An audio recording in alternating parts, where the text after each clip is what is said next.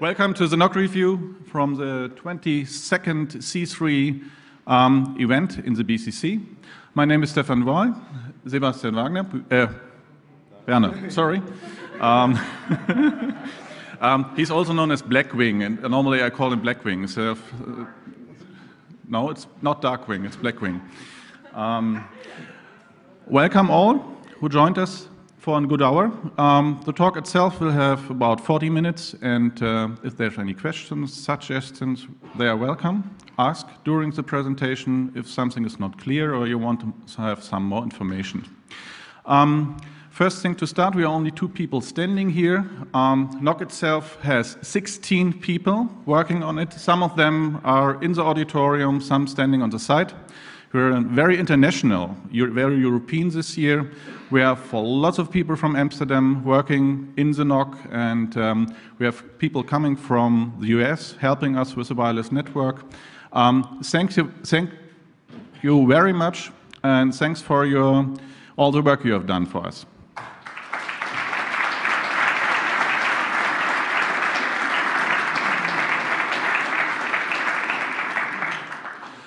Before we start, one question, and this is the thing which we ask us too, because we didn't get any feedback from the help desk we have invented this year, and they have said that they don't have much work to do this year. Are you happy with the network? Raise your hand, please. That's good to hear. After the last years, we have made quite some changes here, and let's maybe begin with the agenda. We have a few points here. First, a recall of the 21st C3 from the last year. A technical requirements we have formulated for this year's event, uplink topology, network topology, traffic statistics, anomalies, and an outlook for the next year. There are some ideas what we could do better and some things we haven't implemented this year. And let's start with the first sketches. We have had unforeseen hardware problems last year.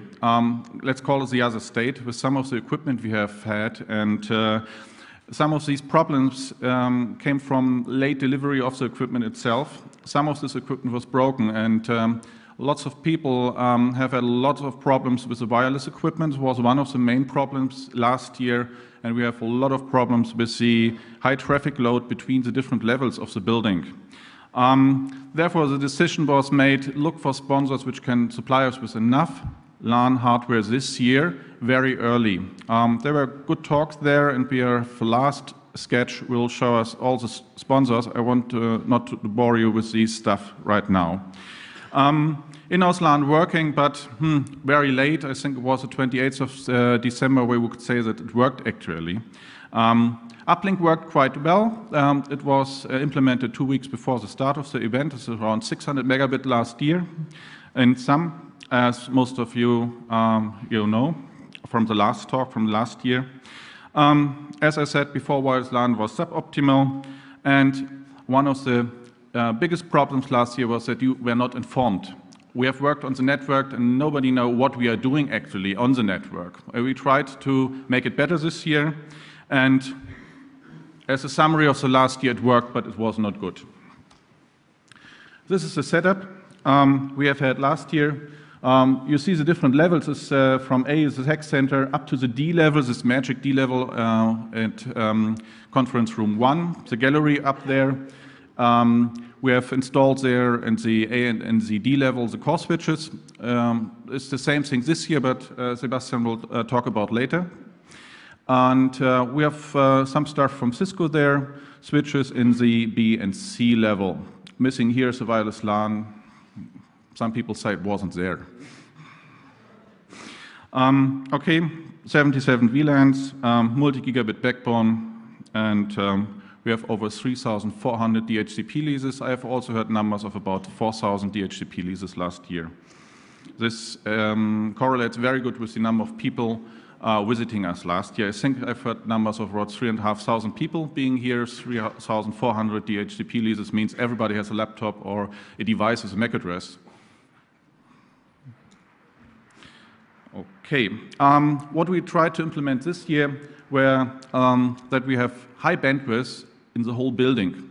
In every outlet, you should get a minimum of a 100 megabit port. Actually, you get gigabit ports at every copper port in the building. And the WLAN, especially for the lecture rooms, should work. And we have tried to make a very simple and redundant setup, which we can control. No fancy stuff, no beta releases from vendors.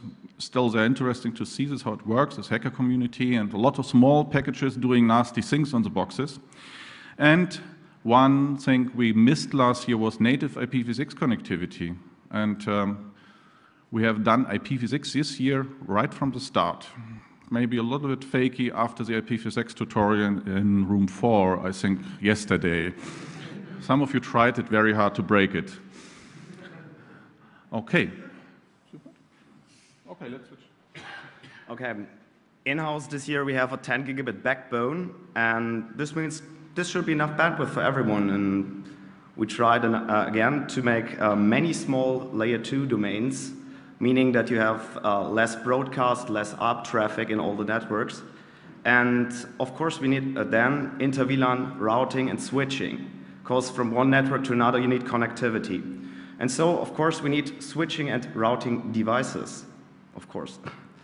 And also we got multiple internet uplink providers providing us bandwidth, a huge amount of bandwidth. I mean, it's just more than entire Africa has, and so, okay.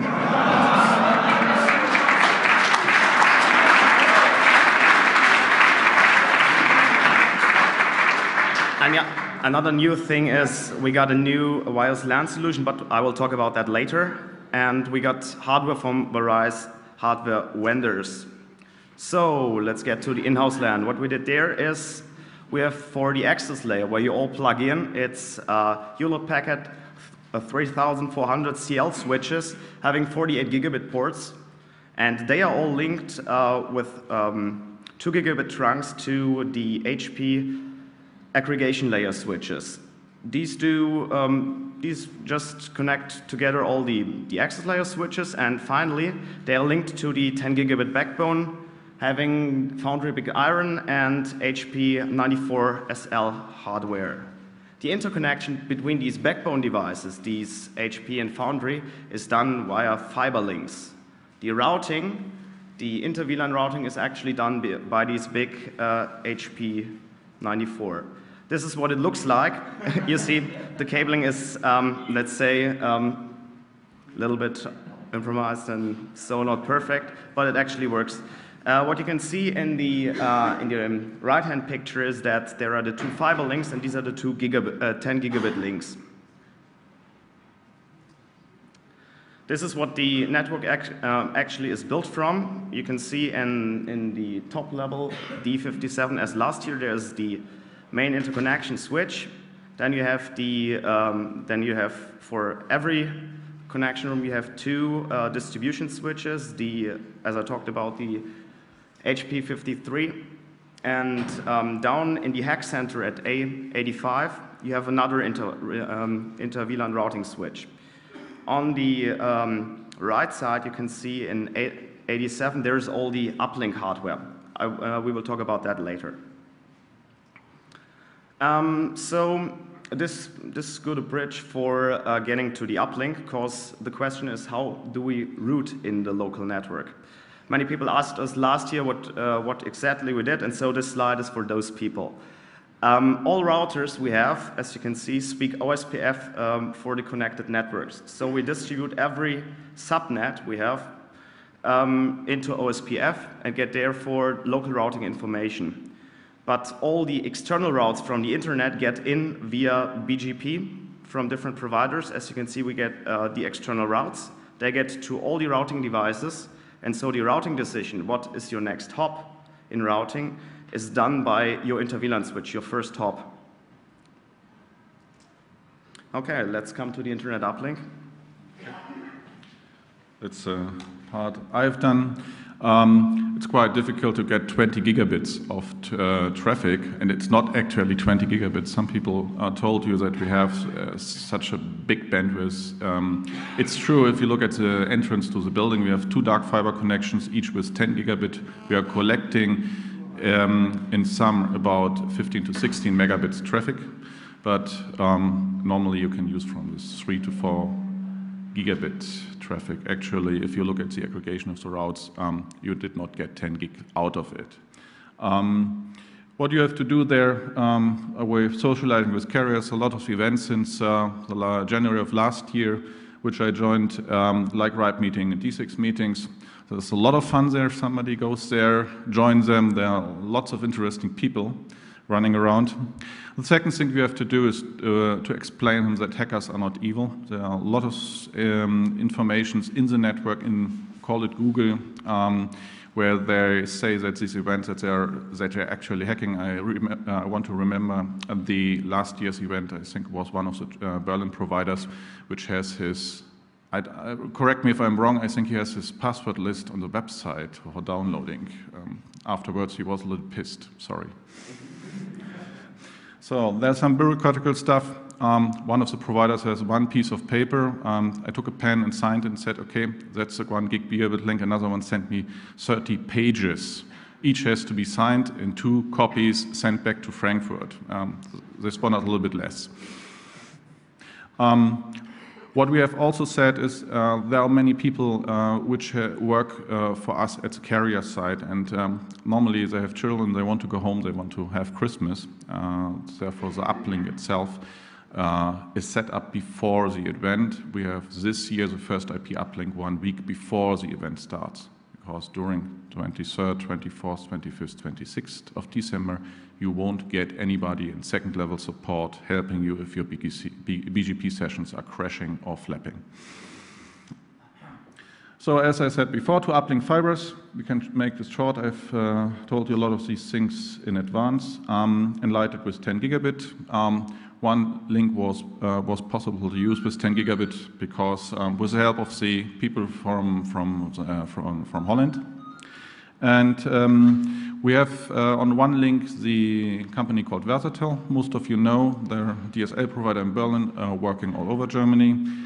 They supplied us with a native 10 gigabit link to their routing gear at the other end, and the rest of the second link was used to aggregate the different uplink providers. We have put all the uplink routers. It's a little bit different from the last year. We put the routers outside of the building and collected the traffic. The reason was that we tried to make a little bit of traffic shaping. There were only 1 gigabit link coming to the building, and some problem with the traffic. As you have seen, 600 megabit wasn't actually a problem last year, but we didn't know in advance so that we can shape traffic before it goes onto the fiber to the building. This year we have enough bandwidth to push all the traffic to the building. And therefore, there was a secret room in the last corner of the building. That was an A87, that's behind the Hexen room. There were a whole pile of equipment which terminates all the IP uplink. So you can say the BCC is some kind of co-location facility. Should have brought more servers. Okay, VLAN trunking. We have put all the things in Ethernet layer 2. There are not equipment like POSIP or SDH equipment. Most of the providers didn't use it anymore. Most of the people have now Ethernet equipment connecting all the IP uplinks over these boxes. So this is a more detailed picture from the left to the right. On the left side, you see the Versatel link with 10 gigabits terminating at Gradestraße 40, this co-location facility of Versatel. And then we have the Foundry boxes getting all the traffic from different vendors, as you see, from Lützowstraße, Netzsein, Coach, and D-Hosting. And we have also a second link to another co-location facility in Berlin called Albion Contour, where we have another gigabit sponsored by another company, where we have KPN, Eurorings, and Telia Sonera. Welcome to them. KPN, some of you who joined the camp, I think 3 years ago in Atlantsberg, know that we have some sketches where KPN was in, but this year we made it actually. We have connected them. This is a link going to Velten's longest link, 35 kilometers. It's outside of Berlin where the core routers are put. Then we use a dark fiber connection from Versatel getting to a foundry, and then both Juniper boxes terminating the sessions. So in-house network looks then connected from these points. You can say that all the networking, what's not inside this picture is that the Force 10 is also connected to the foundry box. Okay, and it looks like this. When you look at the top, the blue boxes, this is Juniper, this is 2 M7i boxes.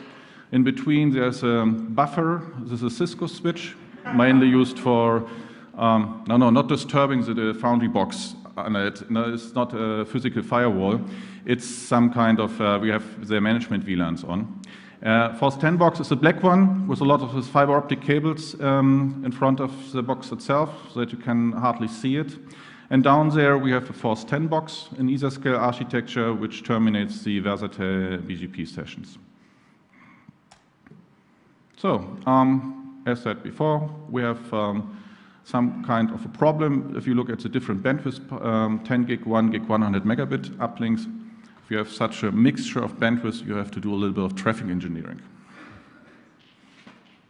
So, anybody ever heard about traffic engineering and what this is? Not so many people. Okay, I'll just give you a short introduction. Traffic engineering means that you set certain preferences what route should be taken into account. Because if you have several providers giving you a full routing table of the whole internet, it's not so easy to find out which is the best way. Because BGP is a path vector protocol. That means a route is selected on its length. If a route gets through, let's say, 10 providers, and you have another route to the same destination, having just 2 providers in between, the route with the 2 providers in between is selected. But sometimes this link is not faster than the other one. And so we need to decide what is better. And we got a strategy this time that we do the balancing via setting a local preference at our outbound routers. And we said, hey, if the IP is directly connected to our peers, this is definitely the best way. And so they get the highest local preference. If it's a direct peer of one of our peers, we assign them a medium preference of 200. But Versatel has a very big link of 10 gigabits, and so their direct peers get preference of 300. So they are preferred. And then there are some special paths. We know that they are pretty good. Like in Berlin, dehosting directly connects via BT6 to DFN and some other Berlin providers, and so we prefer the path getting in via dehosting. We prefer them over any other route like the ones we got from KPN or stuff like this. And the local preference, of course, is only for the outbound traffic. But we want also to engineer a little bit about the inbound traffic. But engineering inbound traffic is, let's say, way more difficult because, of course, it's a distance vector protocol. And the only way you can do stuff like this is by announcing your own autonomous system number, let's say, twice. And so the path gets longer to this provider. And so this is the way how you select the inbound traffic. I'll show you. Probably some of you saw this site. I show you. Oops, nicht so wichtig.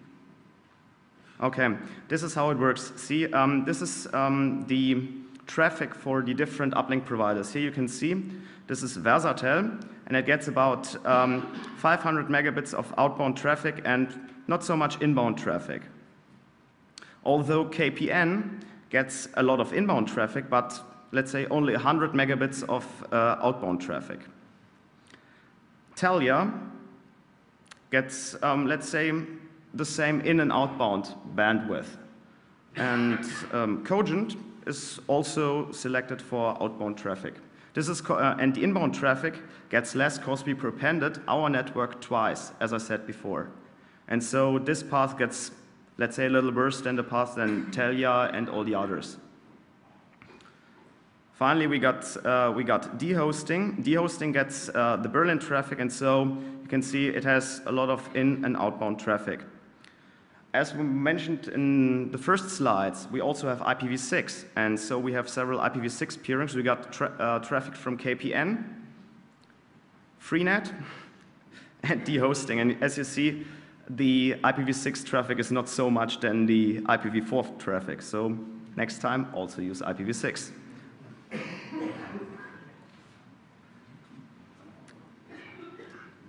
Okay, then let's get to the wireless LAN. I think the wireless LAN is better, and we can just say it worked. Not perfect, but it worked. And so,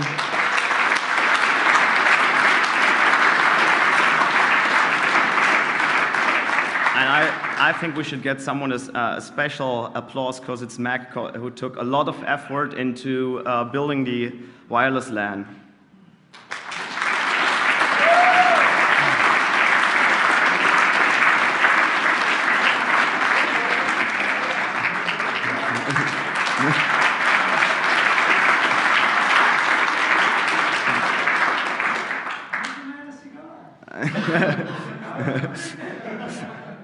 Okay, let's get to the technical details. This year we got a complete solution from Aruba Networks. And this is a kind of centralized VLAN switching architecture with an intelligent controller to the access points. This equipment actually worked at the hacker conferences in the United States, namely DEF CON and Black Hat, for the ABG. And here it worked also. The idea of this centralized wireless LAN switching is that it does active defense and detection of rogue and fake access points. It detects man-in-the-middle attacks and fights ad hoc networks.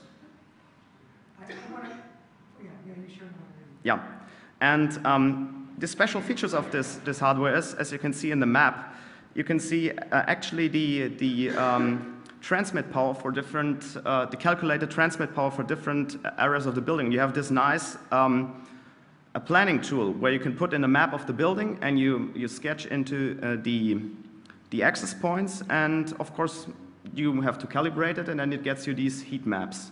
This is pretty cool for triangulating roach access points, but as you know, when triangulation works for access points, it works also for users, and so it's not probably perfect, okay? The conclusion is it works, and we had a daylight average of about 350 users, 130 at the night, and the user peak was 509. There's something funny I want to say about the rogue access point detection. Come on, Rob. The Fryphone people were actually firing up access points every once in a while, and while they were flashing them, they couldn't prevent them from going to certain channels like channel 1 or channel 11, depending on the access point. And we got to the point where it was so well calibrated that I could actually tell which side of the table it was on from this graph, and we could actually call the people up and say, you have a rogue access point again. And it got to the point where it got scary. It's like,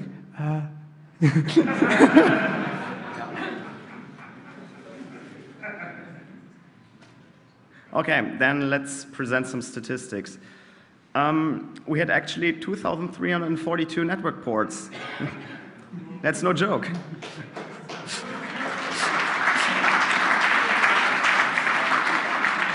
We had 40 separated virtual LANs, VLANs, and of course we had 40 subnets. These were subnets with prefixes of /20 or /24. This one is just an example of one of the traffic graphs from the 10 gigabit link from A to D. And you see, it's a reasonable amount of traffic. As we published before, you can see all the detailed stats at the management side. The URL is at the bottom, if you're interested in. For uplink traffic, we got an average of about 802 megabits out and about 230 megabits inbound. This is a huge amount. It sums up to accumulated traffic of about 40 terabytes outbound traffic in 4 days and about 10 terabytes inbound traffic. The peak, the 5-minute peak of our uplink was about 1.3 gigabits, which is a lot. I showed you before the traffic distribution to the different peers. These are also on the network. You can access them through the URL down at the bottom. Of course, we had some anomalies, because in no case this works just perfect when you build up a network.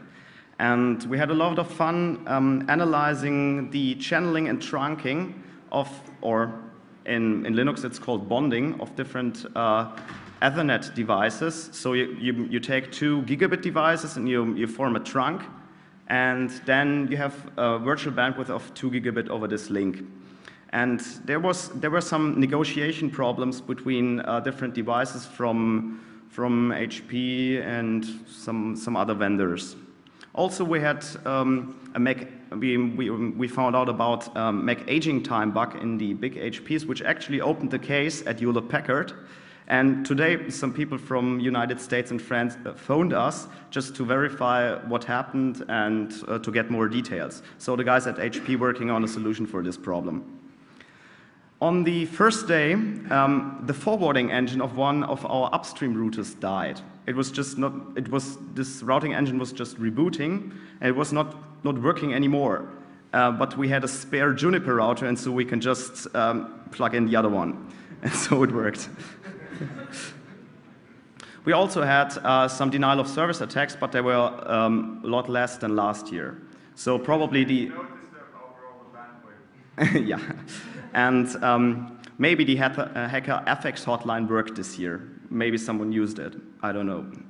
There were also some very funny defacements we saw, and we actually got some abuse calls, but I think there were less than 5 abuse calls, and so this is no problem.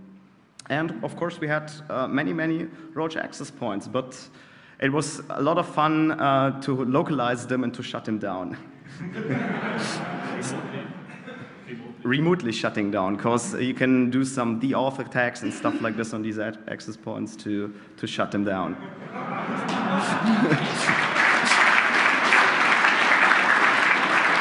But this is just for ensuring that your wireless LAN works, and so okay. So I have a quick look to the next year. What hardware to use, bigger step back, same building on new wireless LAN and wired LAN. So much uplink, less effort. You see all these signs, use more bandwidth. And I think it's not a joke, we have a very potential sponsors here and they like to see traffic on their network. So we proved this year that we can build a network, a running network, which is capable of pushing gigabits of traffic. And if you have some nice projects for the next year, I've talked to the sponsors this year, they will supply us with the same equipment. Next year we will also get all the uplinks we have this year, we will get the next year too. So there will be another 10 gigabit link next year.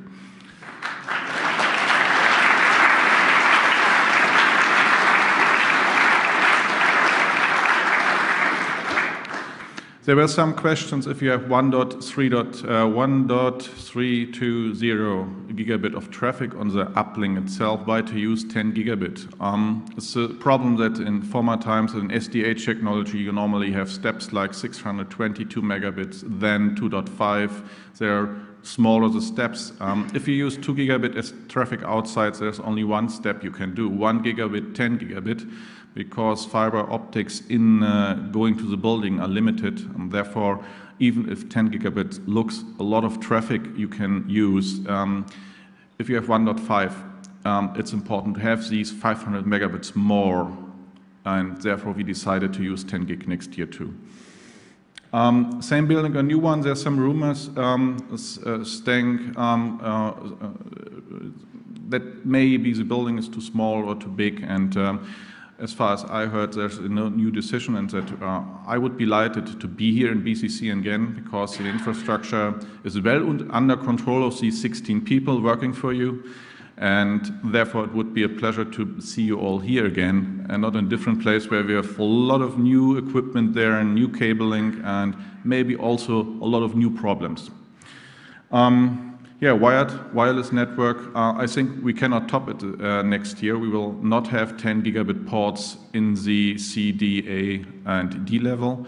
But maybe if somebody has a 10 gigabit line card on a server, maybe we can connect him directly.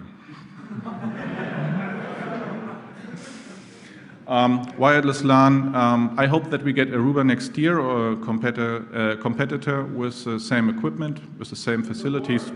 Pardon me? Competitors don't work the same. For which company you are working? No, I would be delighted to see Aruba again. It was a very great job you have done here, and yet to stay all the 4 days here and helped us is a really great thing, because it costs the company a lot of money and nobody knew in advance what we would do with this equipment.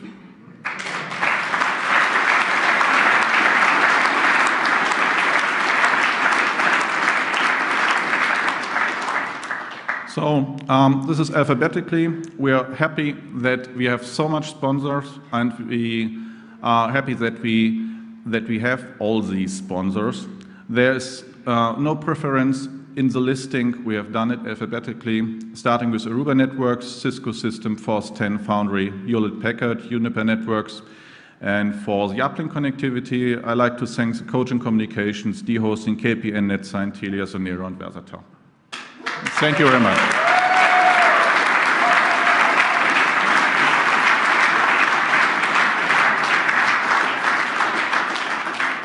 Last thing, thanks for your attention. Questions or suggestions? People staying here, I think network will be up till, Rob?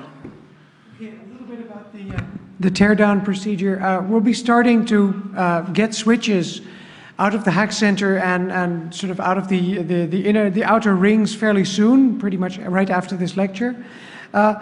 Please don't be too upset if people start removing your switch, even if it's still working, because we've learned from previous events that we have to roll equipment back in from the periphery while it's still on, because otherwise people start taking stuff home and all sorts of other bad things happen. So people will be with your switch and they will be packing it up and taking it home. Please don't beat these people up, but help them. And hope to see you all next year.